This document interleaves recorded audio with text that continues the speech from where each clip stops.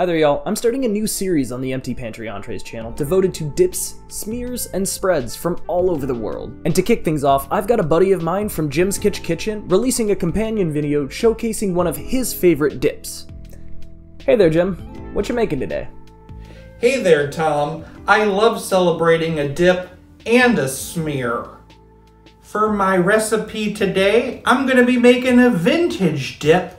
I'm making a creamsicle dip that tastes just like that creamsicle you find in your freezer. But you're gonna dip fruit in it, so it's kinda healthy. Jim has a wonderfully creative channel with a number of characters that pop up from time and time again. His videos are both entertaining and informative, both in showing you new dishes you can try out at home, as well as some of the food history and fun facts behind them. Check out his awesome companion video linked below, and when you get there, comment and let him know that Tom from Empty Pantry Entrées sent you. In this video, we're going to be making a fake baked brie, and honestly, I don't know why we called it fake baked brie growing up. It just kind of was the way it was. Rather than using brie itself, this cream cheese shmear is just as simple as taking some croissant dough, putting a spiced cream cheese in the middle, and then baking it off and serving it with a deliciously spicy red pepper jelly. We are definitely showing our Midwestern roots with this recipe. But without further ado, I think it is about time for us to move on.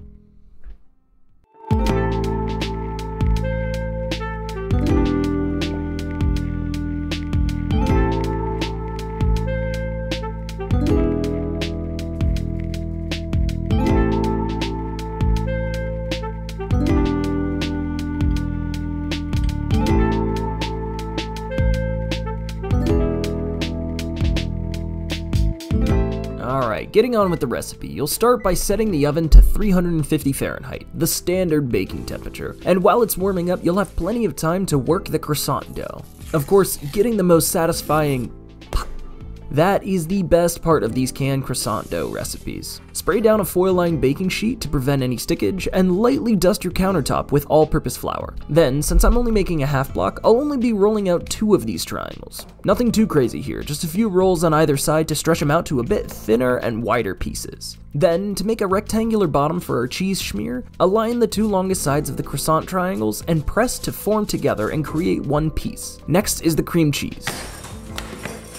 After cutting it into 2 smaller block portions, place your cream cheese block in the center of the croissant rectangle, then top it with just a bit of seasoning. About 1/8 of a teaspoon of garlic powder, 1/8 of a teaspoon of onion powder, and 1/2 teaspoon of dill, all unceremoniously spread on top of your block. If you want to go through the trouble of mixing and incorporating the spices throughout, be my guest, but you'll have to reform the cheese into a wrappable shape. After wrapping it all up like a present, cut off the excess tails on either side, then gently pat all of those creases together to make a functioning seal. Don't want that cream cheese slipping out after it's melted. And hey, since you've opened up that can, you might as well make 2 little croissants so they don't go bad. Into the oven they all go for about 9 minutes, or really until you get a slightly golden brown crust to the outside of it.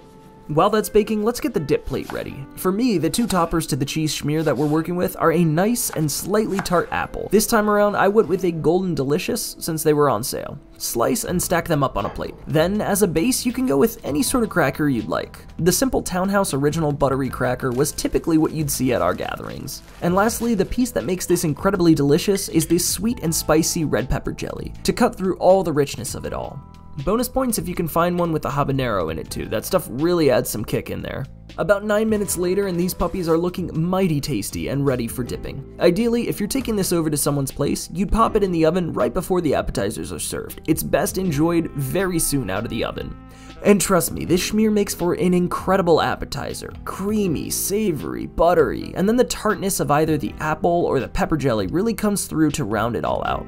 I honestly don't think you could make an easier smear than this one. But if you know of one that you think I should try and make, feel free to shoot it over as a suggestion in the comments below. This collaboration was a great one, and I'm happy to kick off this new series with Jim's Kitsch Kitchen's support. If you haven't already, go check out his video. But for now, that's all I have for you. Thanks for watching, and I will see you all next time.